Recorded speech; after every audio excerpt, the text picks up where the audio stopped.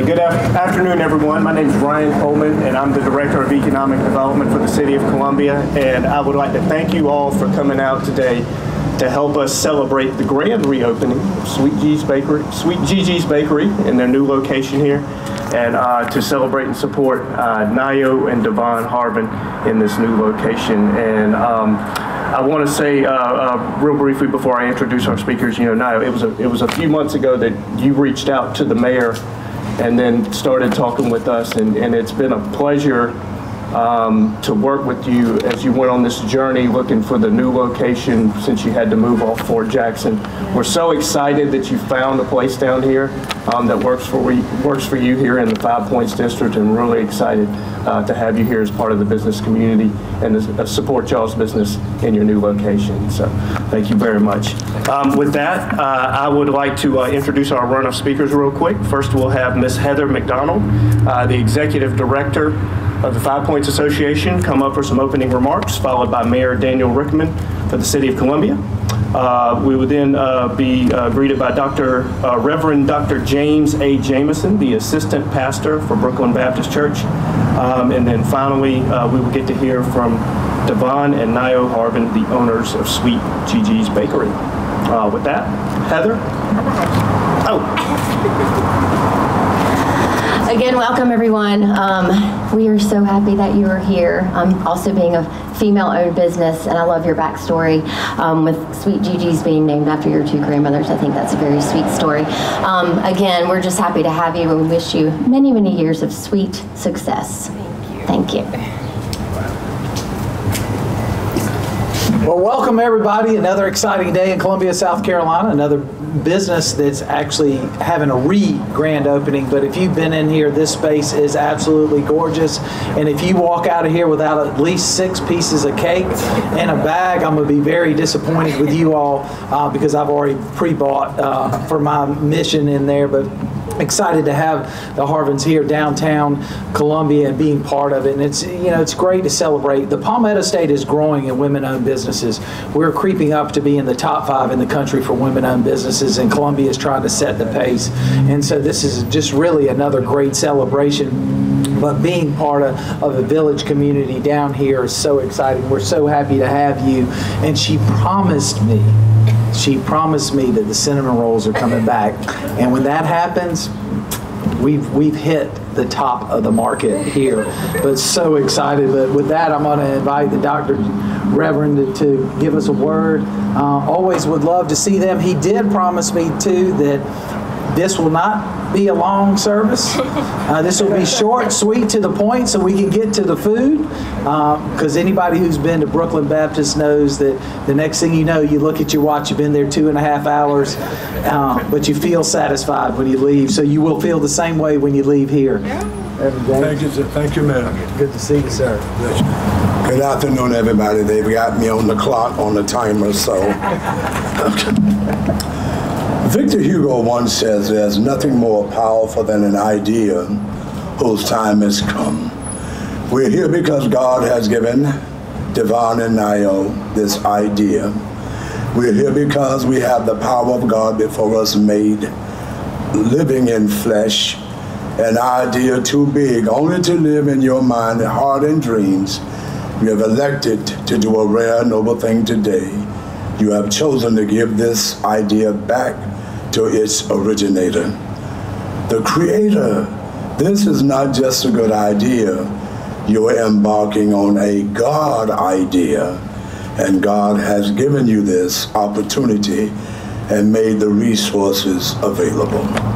I'd like to share one quick scripture. I promise I won't take a text.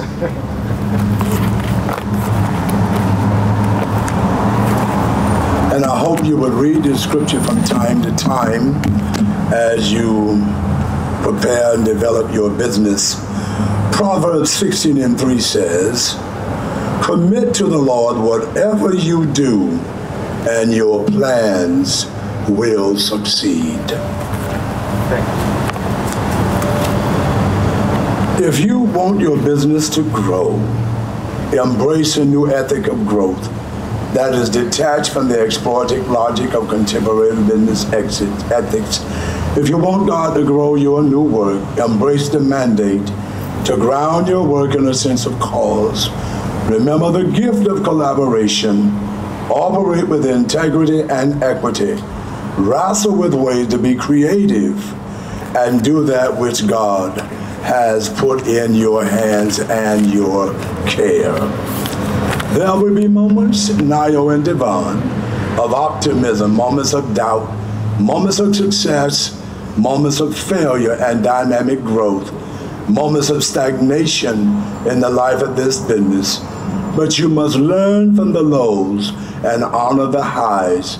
You must never rest on your laurels or become defeated by the lows. God will give you what you need to be successful in this business. So we dedicate this business, all the supplies and personnel, to a life of love, honesty, and justice, because this is no ordinary venture, but a venture birthed by God in the minds of Devon and Nayo. Let us pray. We thank you for the strength, Heavenly Father, and talent you have given and provided for Nayo and Devon to build their business. We know that business can come with many challenges and changes and obstacles, but they are dedicated to this business, to doing whatever it takes to ensure that your will be done and they will find success in your eyes. They realize also that they need your help to succeed, and we ask you now for your guidance, peace, and wisdom. We understand that you will be their salvation when things seem hopeless. So please guide them as they go through each step of building their business. Please make their business a success and protect them from any evil forces that may try to destroy it. We ask it in Jesus' name we pray, amen. I think I still got 6 minutes left on the clock. You got as much time as you want. Good afternoon, everybody. I'm Nayo, the granddaughter of Geneva and Gertrude, and welcome to Sweet Gigi's Bakery for those who've never come. I just wanted to say that it has been a pleasure moving and relocating to this area. We had to uproot suddenly, and it was something that we talked about, like, should we even try to restart or just kind of just go back home and kind of fade off? And things just really started working out very nicely, and even moving over here and meeting the other business owners and new customers and security, and just everyone has been so encouraging and supportive, so we just really thank you for that. I did want to say that I noticed, as I have been trying to acclimate our old customers and new ones to where we are, and I would give the address, I would say 631B Harden Street.